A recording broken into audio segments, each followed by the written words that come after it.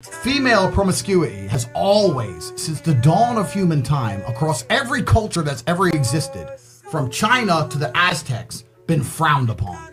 Every single culture since the dawn of human time has mocked women who were promiscuous. If you were a hoe, you were laughed at. In most cultures, if you weren't a virgin, you couldn't get married. To this day, in half of the world, if you're not a virgin, you can't get married. Female promiscuity across every culture since the dawn of human time has been seen as a negative.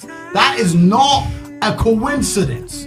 It's because females are designed to meet a man, get pregnant, fall in love with said man. If you keep sleeping with X dude, popping Plan Bs, taking the morning after pill, and removing the stigma, this is the big point. For a female in the beginning of her sexual process, there's a stigma associated with sleeping with a new man. If you sleep with enough of them, you remove the stigma. And now it's like, oh, I'll just fuck this guy, this guy, this guy, this guy. That cheapens you. It doesn't matter if a man slept with 20 girls or 200 girls. He is still the man.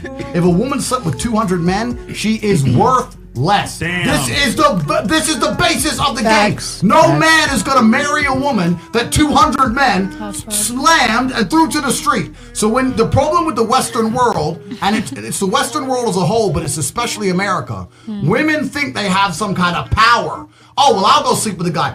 You didn't fuck a guy. The guy fucked you. And you ain't worth anything more by getting fucked. You need to get that out of your head. It's a bad idea. Get out of your head. Okay,